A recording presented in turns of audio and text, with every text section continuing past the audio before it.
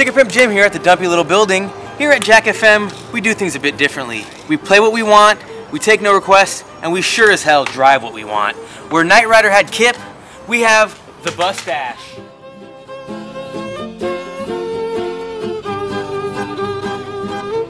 And tonight, the Bustache rides.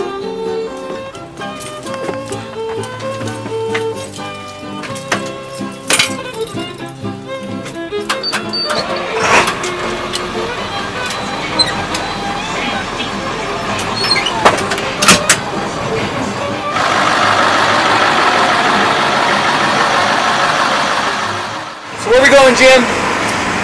Tonight we're going up to the Griffith Observatory. We got the Huell Howser Memorial going on.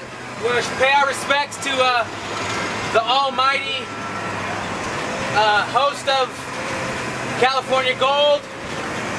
He found the gold in this state, and we're going to go pay our respects to him.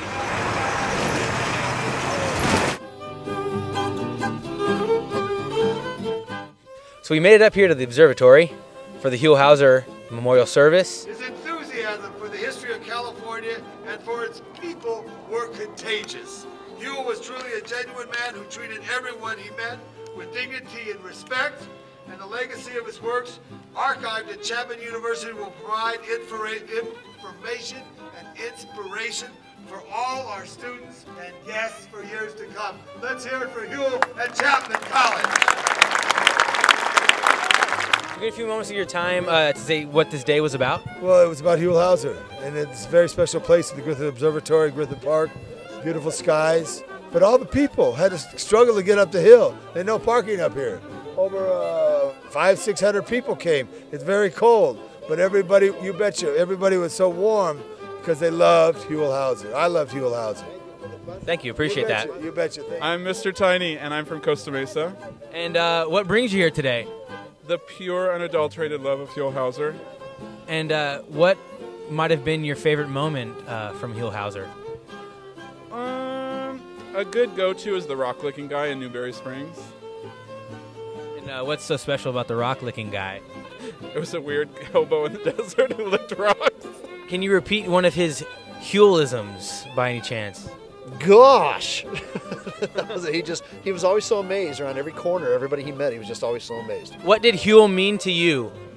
Oh, he was a fantastic guy.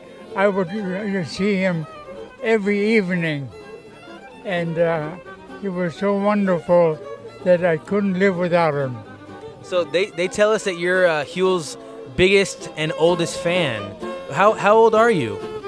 103 and 2 months. That's amazing! He was amazed how people could put a hot dog on a stick. He was just great informer. You know, it's just entertaining, inspiring, and, you know, sometimes, you know, he'd give you his all, you know, I guess, you know. He was good. He was one of my favorites. He'll definitely be missed. And do you have any favorite memories that you can draw back on? Oh, yeah, easily. I loved it when he went to the lowriders convention and he was around all these lowriders and he was learning hydraulics for the first time right on there. Well, I just loved seeing him and hearing him say California gold and getting enthusiastic. But I'd learn a lot. He just really lived in every moment and made everything so alive, and he was one of a kind.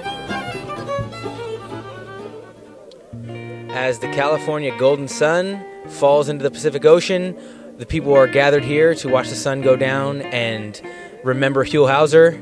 We're doing the same. This is Stickerpimp Jim signing out. California, here I come. Right back where I started from. Where bowers of flowers bloom in the spring. Well, by golly, we got ourselves a ticket on the Jack bus.